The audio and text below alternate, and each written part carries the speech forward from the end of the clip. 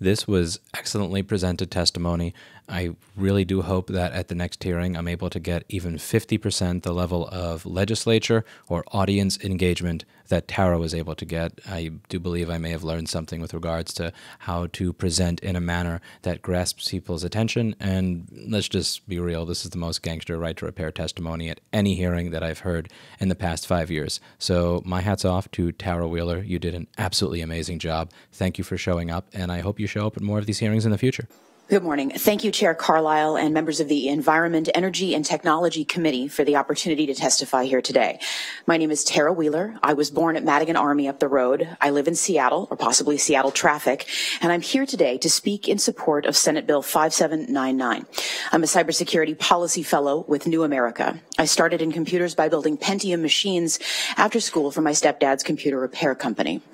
I have been a Linux systems administrator, an architect for secure systems, a senior cybersecurity executive at 2 large publicly traded security corporations, and I am an offensive information security researcher. That's how you pronounce hacker when you're testifying in front of a legislative committee.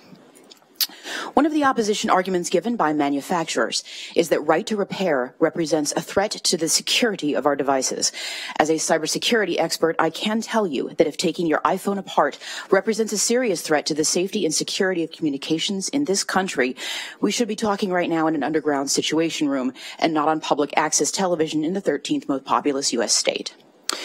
While on many levels I am an Apple fan, clearly, especially due to their strong and repeated commitment to secure encryption without creating backdoors that would inevitably lead to foreign penetration and mass surveillance, I must tell you that permitting a screen replacement or battery charger housing resolder on an iPhone or a Google Pixel is not the same thing as deliberately breaking encryption.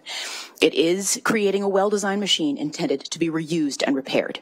As someone who hires in the information security industry, I know how critical it is to employ people with curious minds who want to know how things work. I want to see more of those minds working in jobs here in the state of Washington.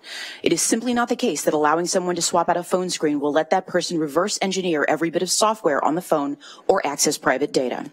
Apple and Google can still design phones that protect user security while allowing private repairs. We have real geopolitical problems in cybersecurity, and we should be asking companies to answer questions about data security, not about supply chain components that are easily physically testable and examinable. Thank you again to Chair Carlisle and the members of the committee for your time today, and I'm happy to answer any questions you may have now and after the hearing. Thank you so much.